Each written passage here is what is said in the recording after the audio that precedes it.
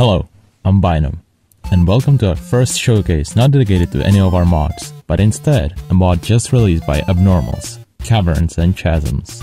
It's a highly anticipated mod that aims to add onto content we got in the Caves and Cliffs update. So, without further ado, let's delve into what the mod has to offer. Also, please like and subscribe to help push the YouTube algorithm, thank you.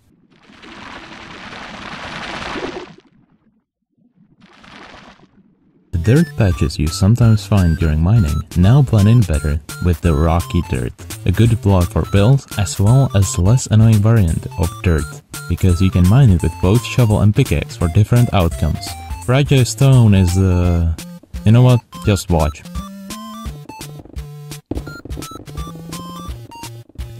Yeah, if one is broken, all others next to it will crumble too. There is a deep slave variant too. In my opinion, it spices up the monotonous strip mining experience and allows players to find ores more easily. And lava! Azalea trees now come with their own wood. The azalea wood comes in beautiful dark blue, not seen in other wood types. Look, I managed to make a small house with it.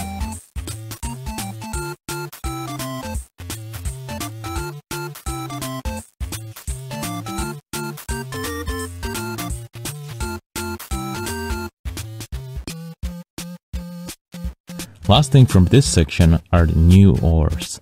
Spinel. Wait, is it Spinel? Wait, let me check. Oh, Spinel. Okay. Spinel is usually quite common high up, as well as more common in the lush caves. Silver is a little more complicated. Basically, all biomes are split between hot and cold. In the hot biomes, quarter of the silver and gold ores generated are silver, while in the cold biomes, 3/4 of the silver and gold ores generated are silver. In higher depths, this difference is negligible, and they become fairly equal. Silver can also be found in the nether, specifically under the soil of salts and valleys. If you're as unlucky, or maybe as lucky as I am, you can make use of gas explosions to reveal the silver ores underneath the soil. And now collect your precious silver nuggets.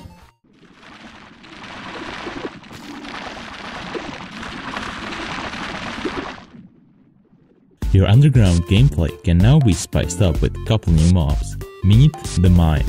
It mimics the weapon you have in your hand. Don't worry, not the armor at least. As well as mimicking if you crouch, jump or hit. It's also useful for a renewable way to get Spinel. Peepers are new underground versions of creepers. Creepers above ground have been given a nerf, since it's very annoying to get your precious builds destroyed all the time, but underground, it makes for an engaging gameplay that player helps you mine out something. So Peepers are going full power, while also dropping all the blocks from their explosions.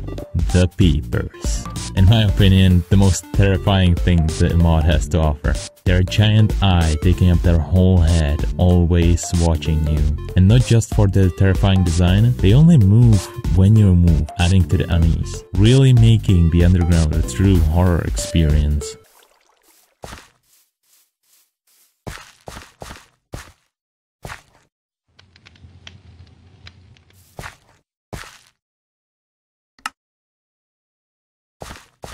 Now sit down with me and hear the story of the lost goat. Once upon a time, a curious goat spotted a glimmer in a cave remote. Ignoring warnings from peers and alike, she ventured deeper into caverns' might. Deeper into darkness, through dangers alone, she heard of the rocks, loose and grim, yet her curiosity pulled her in. But as she moved, the stones gave way, trapping her there, night and day. Years passed by, the goat trapped tight in the cave's embrace, out of sight. Until one day, a caver stumbled near, finding something strange, sparking fear. A vaguely goat-shaped form was found. Could it be?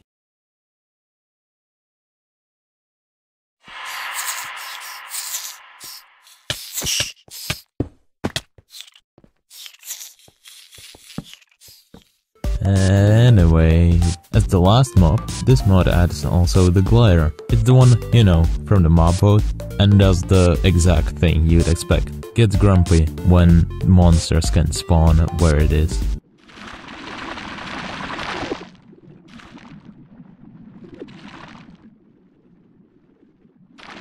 There are so many new building blocks. Yippee! You can now cut calcite into stairs, slabs, and walls, as well as polish it. Caverns and Chasms also added a way to craft calcite and tuff. Tuff can be crafted by mixing cobblestone and basalt, while calcite can be crafted with diorite and amethyst. Tuff can be also used for the same thing. This will probably be removed in 1.21, since Mojang adds their own tuff building blocks. Cobblestone can now be made into bricks. You can also make these bricks out of mossy cobblestone. In my opinion, a much prettier variant is the cobblestone tiles, which are bricks arranged in a different way, and I don't know, I like them. They can also make a mossy variant out of them. Now a more unique take on a decorative block. Dripstone can now be made into shingles. You can make all the obvious blocks out of them, like slabs and stairs, but also a polished variant with a visible stalactite on it. Shingles can also be made flooded when crafted with a water bucket. Flooded shingles are kinda like cracked variant, so you can't get them back if they're flooded ones, since the individual shingles are missing, but they are still really cool. Now onto the amethyst. You got all the different stairs and slabs out of the cut variant, but also the amethyst block, which is made with 9 amethyst shards. Lapis lazuli also received more building blocks, like the lapis lazuli bricks, lapis lazuli pillar, and the lapis lazuli lamp. I included also echo shard in this. It's not really a building block since you can't make like versions out of it, but I like it because glowy. Sudulite is a completely new rock. It's made out of spinel and any rock you can find, like diorite, andesite, whatever. You can also polish it like regular stone. Can you tell I like this one based off its color?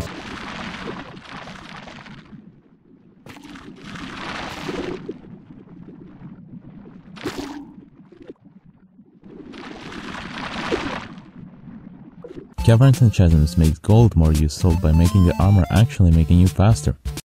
Lawsuits pending. And making the tools give player more experience from various related stuff, like killing for swords, mining ores for pickaxe, etc. Golden buckets are new magical versions of buckets, you know. They're made out of 3 gold blocks and they can expand to hold up to 3 blocks worth of liquid. They still can't, however, hold fish, so in that respect at least, iron buckets are real supreme. You can mold gold into a very nice decorative bars. Great for spicing up bastions if you decide to renovate them yourself. And lastly for gold, you have the lava lamp. In a series of their effort to add a unique light source to every material, the lava lamp is here for gold.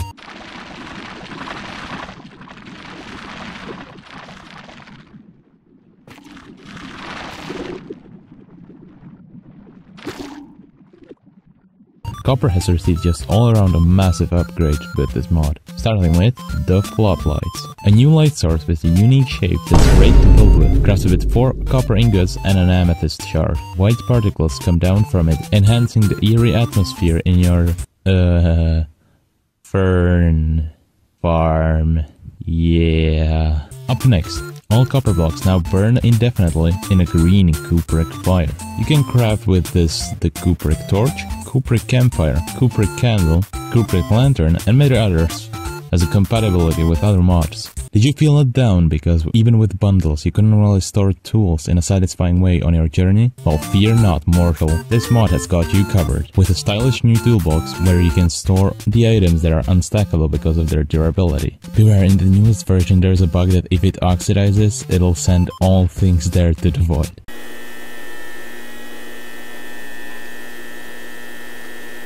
So, remember to wax them. Copper works into a bar and says... Oh, never mind, this joke is too bad. Copper golems! They're made with pumpkin and lightning rod. And they do exactly what was shown in mob mode, randomly mashing buttons and slowly turning into statues. The tuning fork. A great tool for working with node blocks and golems. It lets you keep any node and set it to multiple node blocks. Also, by right-clicking a golem, you can order them around. Right-click a block and they'll go there. And lastly, for copper section, we got barometer. Another entry into the devices family, joining clock and compass. Made with 4 copper ingots surrounding redstone dust. It lets you know what weather it is, so you can always know when you're in caves and such. There's 5 states in total. Clear, rain, thunder, snow, and null. That's for dimensions that don't have weather.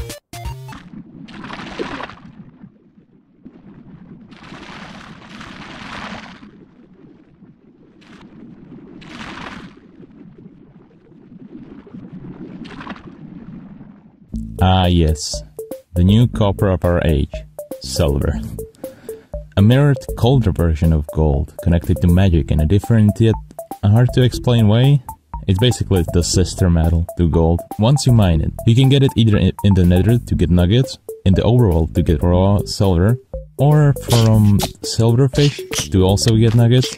You can craft it into normal metal things, like blocks of silver, silver nuggets, silver ingots, raw silver block, blah blah blah. Anyways, let's get to the features. You can craft with them, in my opinion, prettiest bars ever, with a sort of dungeony feel. Going in Gold's footsteps, you can also craft the medium-weighted pressure plate. For people who never heard about these, the light pressure plates increase redstone strength by 1 for every entity, heavy does the same but for every 10 entities, medium does it every 5 entities. The cooler campfire is here, the brazier. It can't cook food, but it looks so much cooler, and that's what I'm here for. Can also be hung from ceilings with a chain suspension texture. Silver can be crafted into armor, not very durable, but it makes up for that by offering a unique defense against magic damage. That's like potion of harming and things like that.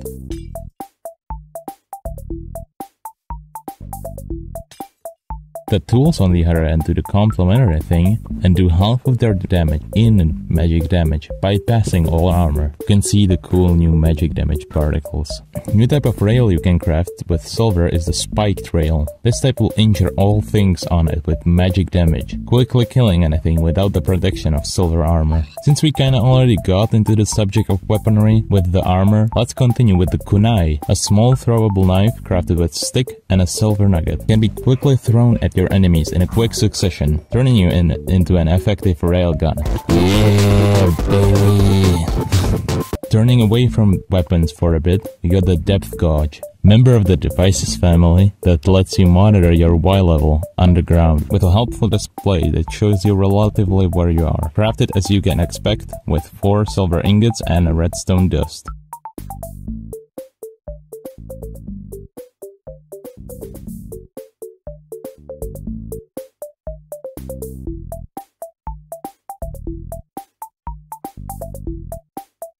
For people who wanted some bigger projectile than just the feeble kunai, we got the big boy arrows. Craft them with a feather, stick and a full silver ingot. It is slower and can only go so far, but it deals way more damage than a normal arrow. Sanguine is a new type of armor that is literally made out of the death and tears of your enemies. And silver.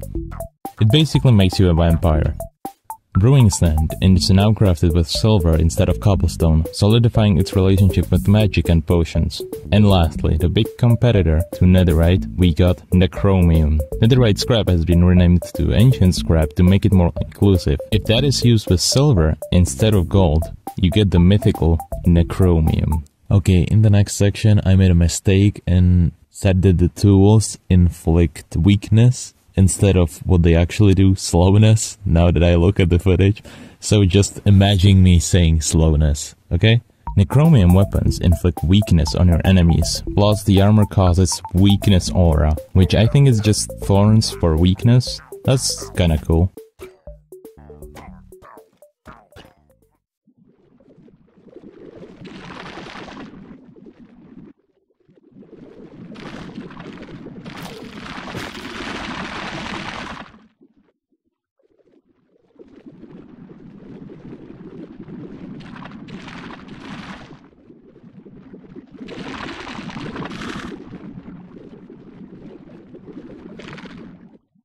Spinel, the amazing, fantastical gem. Wait.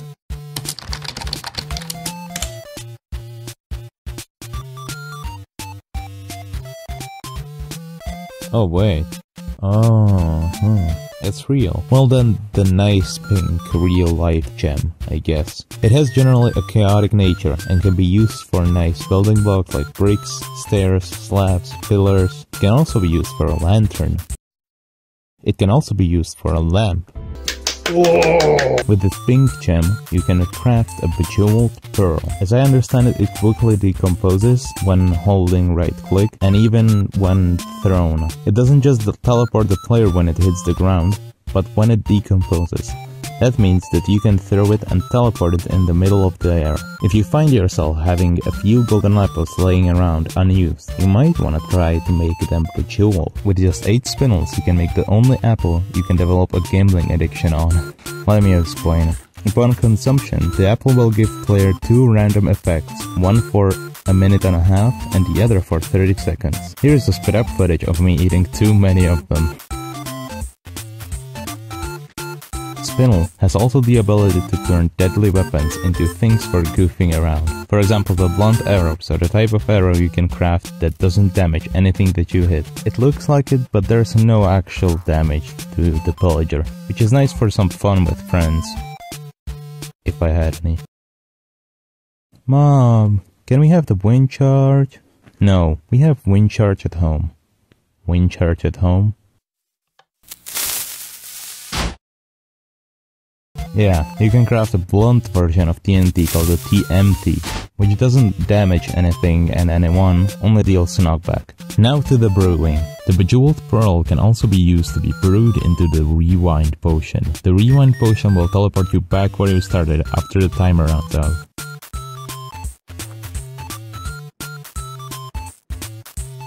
With Spinel itself, you can brew a brand new potion type, the Tether Potion. This potion can be put on your head, and during the time you have it, you'll get infinite amount of that effect. However, there is obviously one catch. It is extremely fragile, so any hit you take will immediately break it.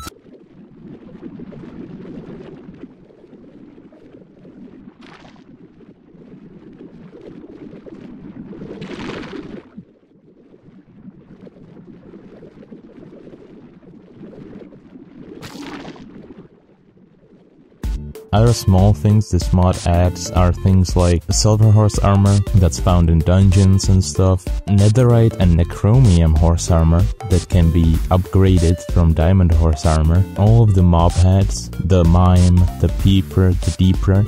You can make nuggets out of Netherite, full blocks out of rotten flesh, which is great for storage. You may have seen that around the 5 minute and 35 second mark, there was a new item dropped by the Lost Code. What is it, you ask? That's the Lost Horn.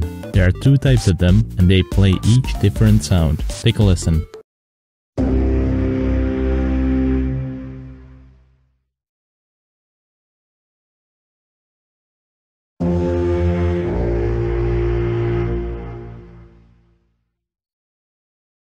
And as the final thing for this mod, we got a new music disc. You can get it by holding disc 11 in your offhand while fighting a mime. If you defeat the mime, it'll transform into Epilogue by Runaway. Here is a short snippet of how it sounds.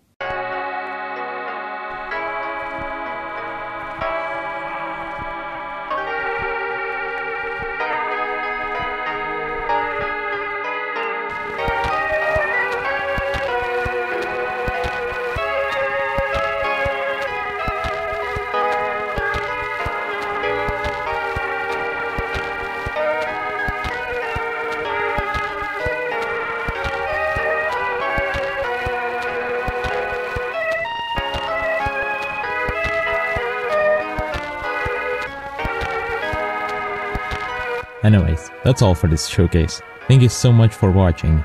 I've been your host, Binom, and I'll see you again later. Bye!